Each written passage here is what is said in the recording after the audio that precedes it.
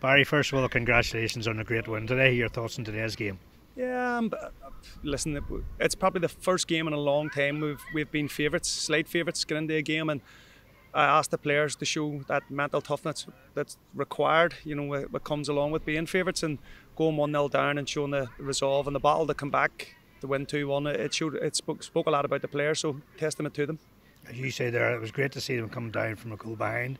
Previous weeks, going back a few months, the game would have been over at that stage, but not today. No, and listen, it's been like that for a while. We know we can score now, we know we're a threat. I think the first goal we scored, you'll be hard pushed to see a better team goal all year. I thought the play from Lewis was outstanding, and Josh coming as a third man runner, from midfield deep, and maybe getting a wee bit lucky with a finish. But listen, he's deserved that luck after his penalty miss a couple of weeks ago. Okay, in terms of the actual game today, in first half, we were a bit slow to get the traps probably in first half. Listen, in fairness to Armagh, I spoke to Shay, and they had to treat this game like a cup final. Obviously, being down where they are, and they certainly showed that. They came out, well on top, well fired up, and I thought they just wanted it a wee bit more all around the park. But once we got in at half time, we reset ourselves with a wee bit of a wind that was behind us here today. I think we used it well, and once we got the first goal, it was just, well, we pushed for a second. I don't want to be disrespectful to Armagh and Shay, but I kind of felt we would go on and get the second.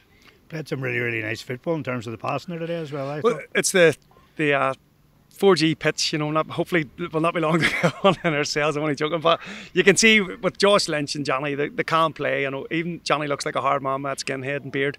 He actually does have a wee bit about him, with a ball at his feet. So with them two players in midfield, we can't pop passes around, and Lewis and Pierce coming off the bench, Mick Gallagher. We've got good footballers, but it shows as well they've got battling qualities when we don't have such a nice surface. You had a couple of suspensions there today, and obviously we're at the stage of the season where suspensions are starting to kick in, but you've got strength and depth as well. Listen, again, Kane, Matty Swan and Pierce coming off the bench. I'm happy enough at depth, and you're going to have Jordan and Adam McCart back as well next week. Plus the likes of Kieran Clockery, who didn't get on today.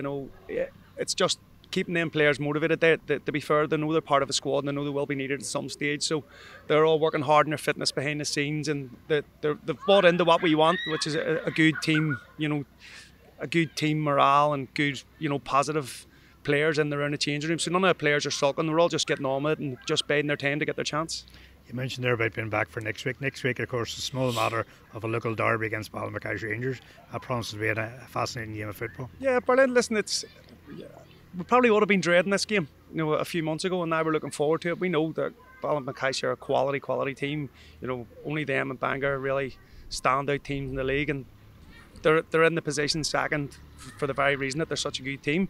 So we'll go out with a game plan and we'll give them all the respect they deserve, because they are, like I said, I can't speak highly enough of them, in terms of their position and where they are in the league. So obviously we'll give them respect. A very tough game, but it's a derby, and if you can't get motivated for a derby, you shouldn't really be here. Yeah, I mean, I haven't seen the final league table as today, but I think we're in the top half now. Obviously the object has to be now to try and stay in that top half. Yeah, no pressure, Colin. Is that you speaking from the board?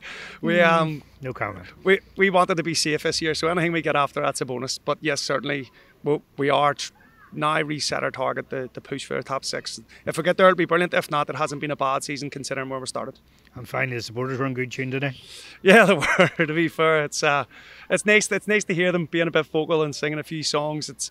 I mean, like I said, it's like night and day compared to where we were 6 months ago. But it's only a small step in the right direction. I keep on saying that and I sound like a broken record, but it's small steps in the right direction, and hopefully we can get to where we want to be.